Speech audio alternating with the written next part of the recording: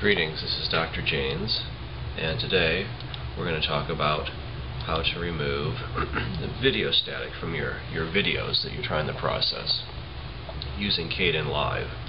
Now, when I say video static, I mean these white staticky noise things that just appear. These are actually from VCRs, because I'm trying to convert VCR tapes over to digital so I can put them on YouTube. But it would probably work with other forms of static also. The VCR static is unique in that it's always streaky going across, and that's because the VCR has a rotating head that goes across the tape, and so any noise will kind of translate across the picture in this direction, causing white streaky noises. But if you just had snow or whatever, a lot of these techniques I'm going to show will also work. I kind of looked around to try to find something in Kden or some other programs that can do it, but I ended up just having to do it manually. And I used several different techniques. And on the left-hand side is the unprocessed one, where you see the very bright white streaky noise across it, and then on the left-hand side I used several different techniques. If you use different combinations of them, you might have different varying success. Some of these are a time averaged technique, so when you're time averaging, it will have some artifacts due to motion. Okay, so now the first thing I'm going to talk about is difference subtraction. This is a kind of time averaging technique where, and here I'm going to get the transition. The best way I know how to do that is get a title clip and then bring it down, then kill the title clip and just pull this transition down to where you want it, and then we're going to change it to a difference.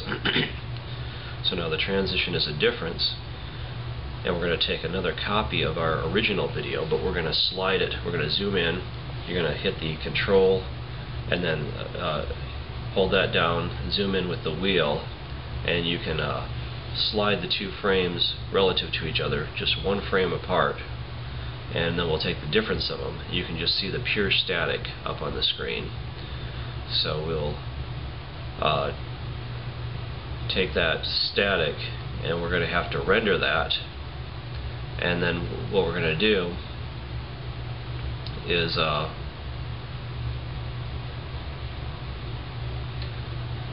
take another frame that's shifted two bars and take the difference of them. And then we're going to have to, because if you just took one static frame, if it's subtracting static from the first frame and you have static in the next frame after it, it will be adding static to it. So we're going to take another average that's a little bit at a different time, and if you do that and you take these two differences and then you average them together, you're going to get more of a time average. And so we need to do a second average. Then we load them up, and instead of doing a difference, when we get these two difference signals, we're going to average them together, and that will give you the difference in static between the first frame and the second frame, and the difference in the static between the first frame and the third frame averaged together. So hopefully the static that's introduced from the other frames will be reduced, and the static that you want to subtract out is going to be enhanced by doing this technique, a time averaging technique, because the first frame will always be in common to them, and if you did that with a bunch of different frames, it's more time consuming, but you can get a better average and force the noise down. Okay, so that's what we're doing right now, is creating an overlay, kind of averaging the two statics together to get rid of the other statics that are on different frames, and force that noise down.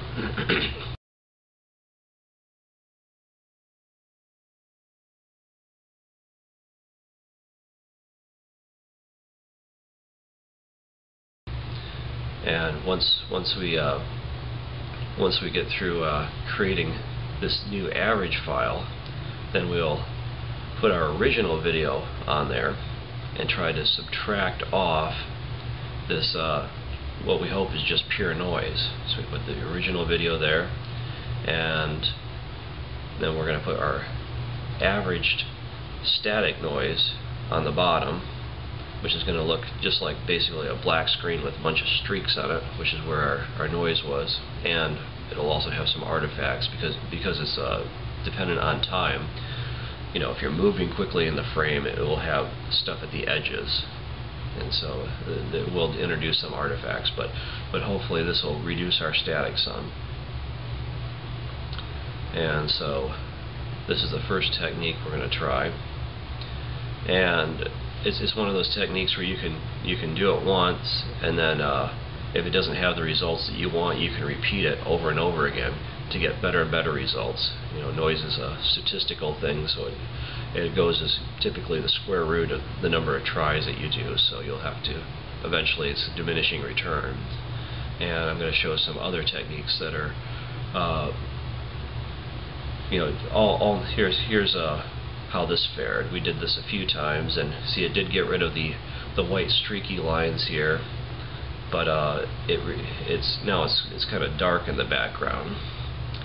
The noise is definitely reduced. If you stop the frame and look at it, you can see there's less noise overall, and the noise is reduced, but it's got these dark artifacts from the first technique. The second technique, I'm going to show you how to get rid of that. And or it could be that if you use the first technique and you just change the level, not subtract it so much, because maybe it's subtracting a little bit too much, and that's why it's getting dark. So if you because when you do the overlay, I think it makes the image a little bit darker. So maybe if we brought down the intensity of that image a little bit, played with that, then it wouldn't subtract out too much. But it's one of those things. Every type of static is different, and so you have to kind of play around with it, because static is a type of noise. It's very difficult to get rid of. And like I said, I kind of looked around for different programs on the internet, and I really didn't find anything that was okay. So here's the blue screen replacement. So what blue screen does is you can pick a particular color, or some people call it green screen, where they have some crazy background in the back, and they'll put a green screen behind them, and then they can subtract out that and put whatever they want behind it. What we're going to do is we're going to use that to subtract out the black bars.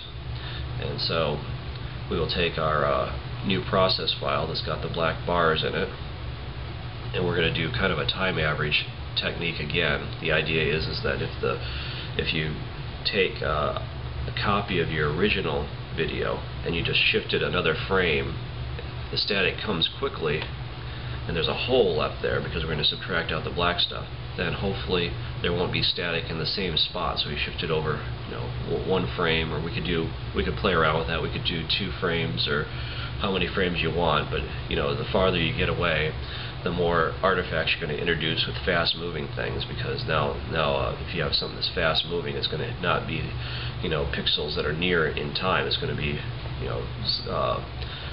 you will have moved quite a bit, and so it may not fill in the pixels properly. So we're just going to try 1 frame, and you can also do this technique over and over again as well. And so our initial color is blue, but we're going to change it to black because we want to subtract out the black and replace it with the black that's behind. Now, of course, you have to be careful. You could do this you could have done this with the white stripes, using the white and then subtracting out the white. And the variance tells you how far away it's going to replace. So if you have a higher number there, it will. If you look as I'm changing this number, it's changing the amount of the black streaks that are there. But it will also cause bleed through. If there's black that's going to go onto another black, it can bleed static through in that case. So you have to kind of play with this technique and tune it. Try to tune out the black on the white that you want to get rid of by raising the number, but if it's too high, then the black on the static on the black will bleed through. And so, I guess of course our static is black in this case, so we don't care too much. So if you tune that number too high, you'll get more static bleeding through then. So you have to kind of play with it.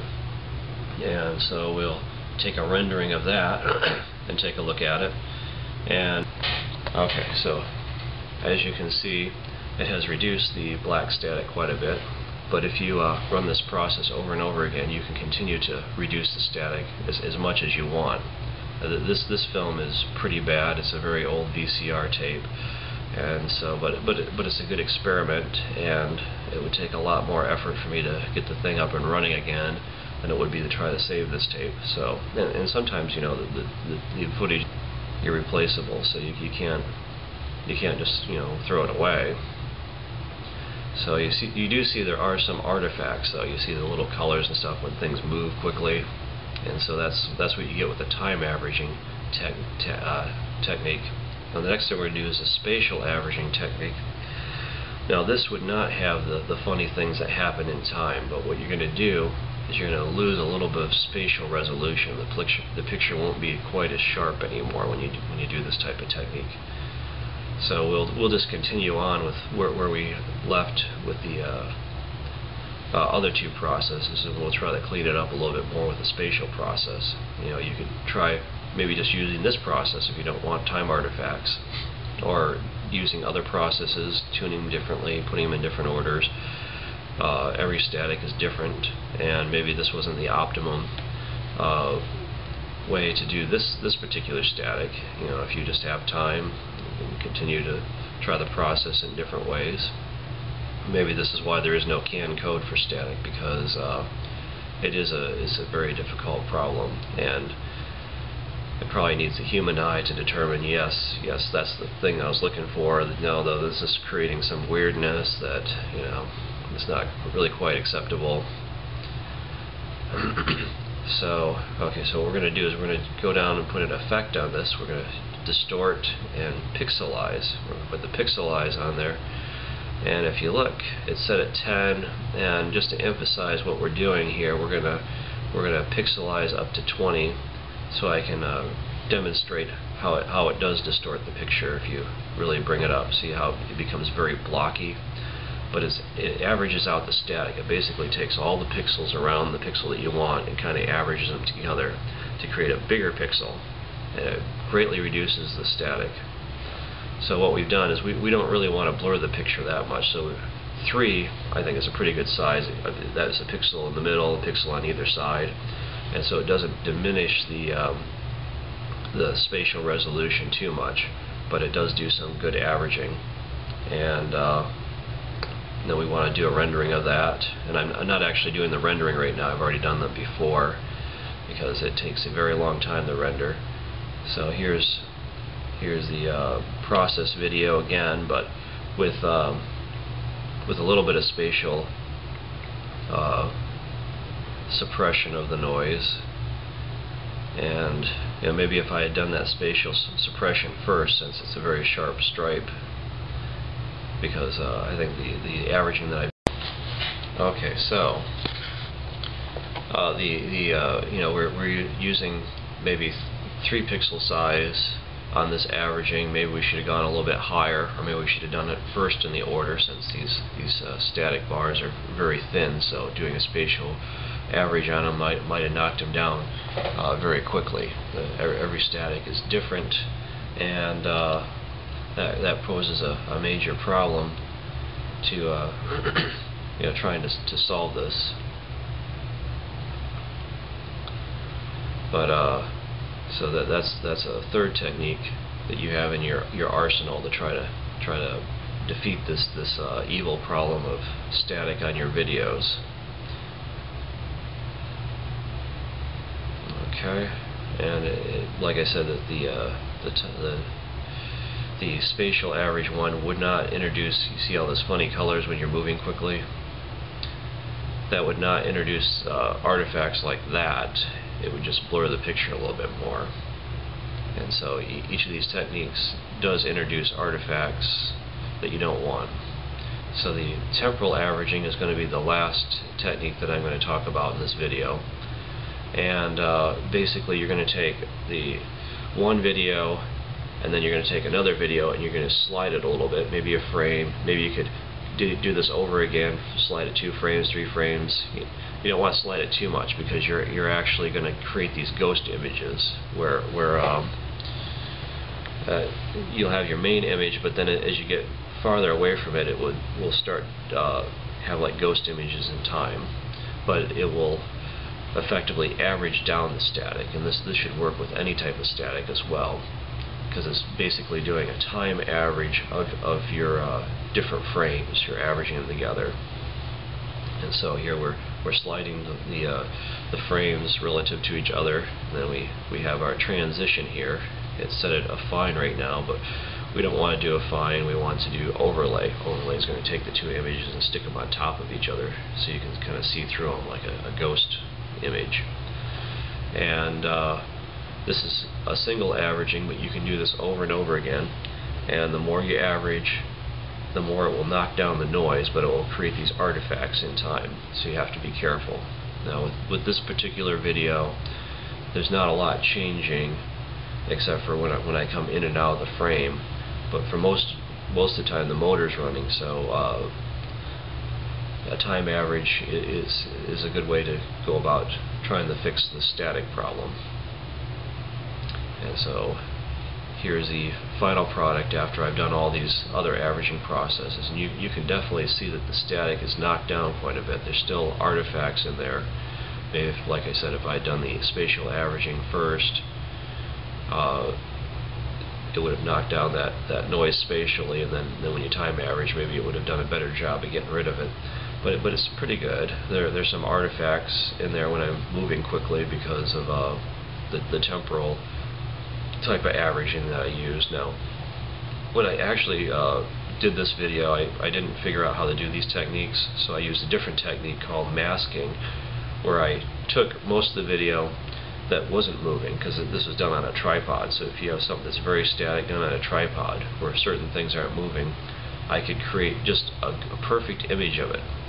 Just take a snapshot of this and then put it in a paint program and paint out the static, or try to find a frame that doesn't have very much static, and then you can put that, cut out the parts that are moving, create a PGN file and cut out the parts that are moving, and just place that over your original video and keep it until something moves. And then if something moves and it stays set for a while, then you can make another frame of it. Anyway, so I hope this helps, and this is Dr. Jaynes signing out. Thanks for watching.